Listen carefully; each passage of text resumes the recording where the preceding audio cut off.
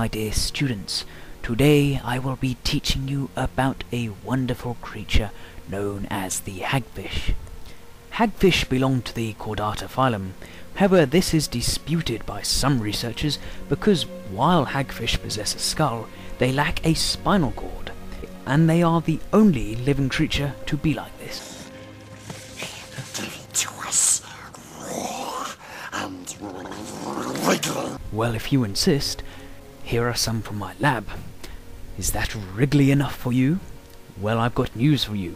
They get even more wriggly. Hagfish are able to tie their bodies in knots, much like how a Chinese gymnast is able to. They are able to do this knotting because they have no spinal cord and no solid bones. Again, much like a Chinese gymnast.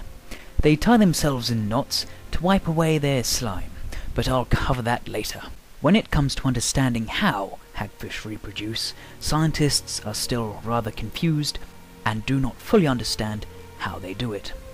What we do know is that they are hermaphroditic, possessing both a testicle and an ovary, but we believe that only one sex organ will be developed at any given time.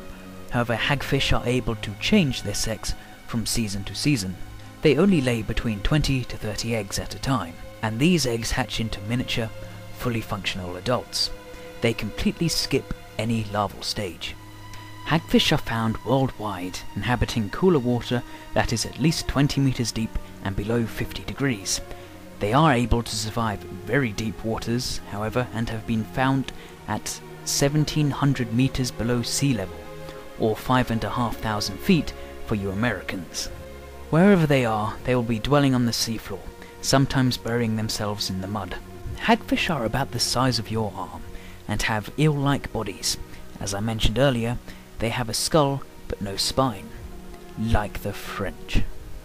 They have a single primitive eye that can only detect light. They have 4 hearts and 2 fully functional brains. The primitive jaws that they... Run! It's Godzilla! Huh, no, not quite, but you can see how their jaws are horizontally moving structures with tooth-like projections for rasping away rotten flesh off a carcass. They are scavengers, feeding off dead fish and mammals that sink to the seafloor, and in just a few hours they can eat several times their own body weight in rotting flesh. Often they will chew through the skin of a dead animal and start eating it from the inside out, and they are also known to do this to living animals from time to time. For over 330 million years they have not had to change, because they are perfectly adapted to the scavenging lifestyle and so have had no need to evolve. Even though they have nothing to do with eels, hagfish are sometimes called slime eels because of the slime that they can produce. This slime-making ability is their most distinct characteristic. Hagfish have 150 to 200 slime glands along the side of their body, as my lab assistant is showing you here. These glands excrete a protein that mixes with the water and becomes a mucus-like slime. They can produce 5 gallons of slime in just a minute. The slime is used as a defense mechanism and can suffocate predators. Hagfish are rarely preyed upon because the predators have learnt how horrible it is to suffocate on slime. But just imagine how horrible it must be to die choking on slime. It must be like having to watch Martha Stewart for an hour.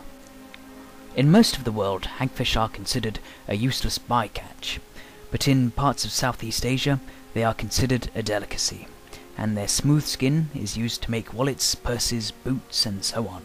Scientists are also very interested in the hagfish for research into early evolution and better insight into health problems like cancer, because hagfish produce the most primitive form of insulin. Also, since their slime has similar properties to spider silk, research is being done to use the slime as a component of body armor. So there you have it, the hagfish, considered by many to be the world's most disgusting creature. Join us next time where we will be learning about another strange breed of creature, Scientologists. Farewell, my dear students.